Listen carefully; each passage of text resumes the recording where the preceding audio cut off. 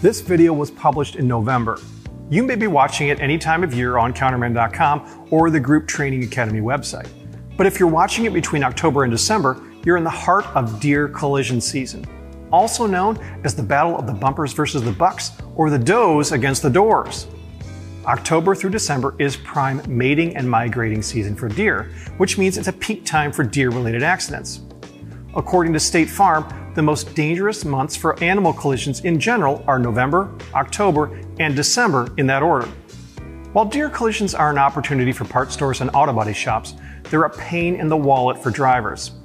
The Ohio Department of Insurance notes that the average insurance claim for a deer vehicle collision in Ohio is nearly $5,000. And AAA has found that all of the sensors and high-tech safety features on late model vehicles can double the repair bills for a minor collision. However, deer aren't the only animals that should be on a driver's radar. As Tom Dayton points out in a recent Counterman article, Alaskans, New Englanders, and our Canadian friends also need to watch out for moose.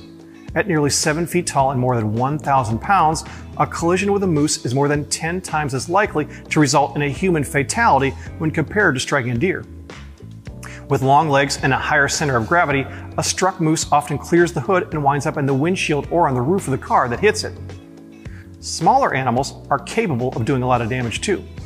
As Tom Dayton explains, road-killed armadillos are a common sight along the highway in Texas and across the South. With a Spanish name meaning little armored one, the armadillo's hard plating has been known to puncture tires. When startled, the armadillo jumps up to 3 feet, straight up in the air. That might scare predators in the wild, but it also means that when a car or truck passes over one in the road, it's likely to jump up into the underside of the vehicle, killing the armadillo and causing damage to vehicle components. Proving that size doesn't matter, some of the most common damage claims result from small rodents chewing on wiring, insulation, and other underhood materials. Here in the United States, this damage is widely blamed on mice, rats, chipmunks, and squirrels. In Europe, the prime suspect is a weasel known as a marten or stoat. These ferret-like animals are such a nuisance that many insurance providers offer weasel policies, specifically to cover losses from marten and stoat damage. Claims in Germany, Switzerland, and Belgium are equivalent to $60 million annually.